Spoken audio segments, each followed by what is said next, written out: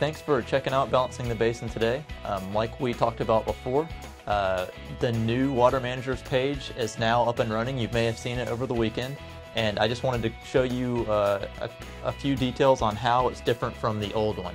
And as you can see up here on my screen, this is what the old page looked like.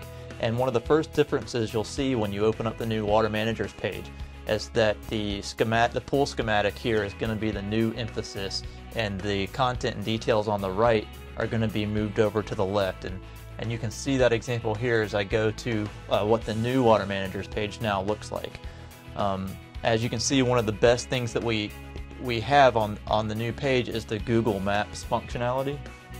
And I'm just going to quickly go over what that means here. You have a to-scale image here of the basin, and Google Maps actually allows you to see that by your choice through a map or satellite version. You also have the zooming in and zooming out capabilities here, so you can go look deeper into the basin. And once you pull, you can actually click and drag the screen and see anywhere you want around the basin. And then if you want to get it back to how it was, you can just click recenter here. And I'm going to go back to the map functionality so I can explain the rest of this.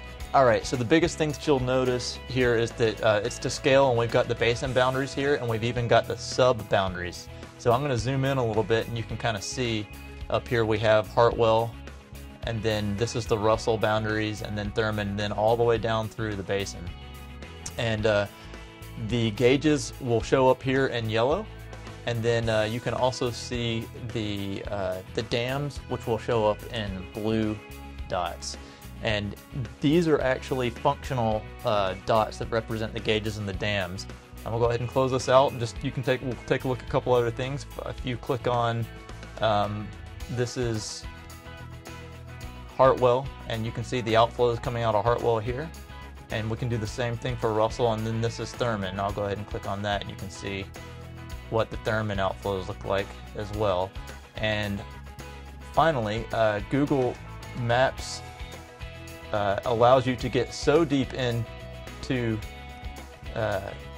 to the map here, you can actually just click this person right here and drag it to wherever you want to be, and you can get a street view of that section.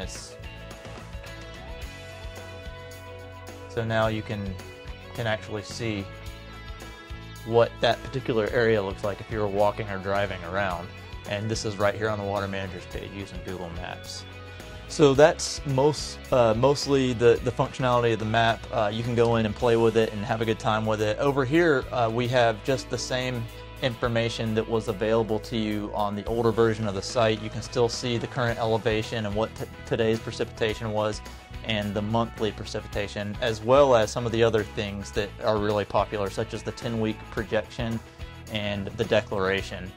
And of course, we're open to your feedback. If there's something that you'd like to see, give us a suggestion. You can post a comment here on the blog, or shoot us an email. Anyway, thanks again for visiting us on Balancing the Basin, and we look forward to hearing back from you.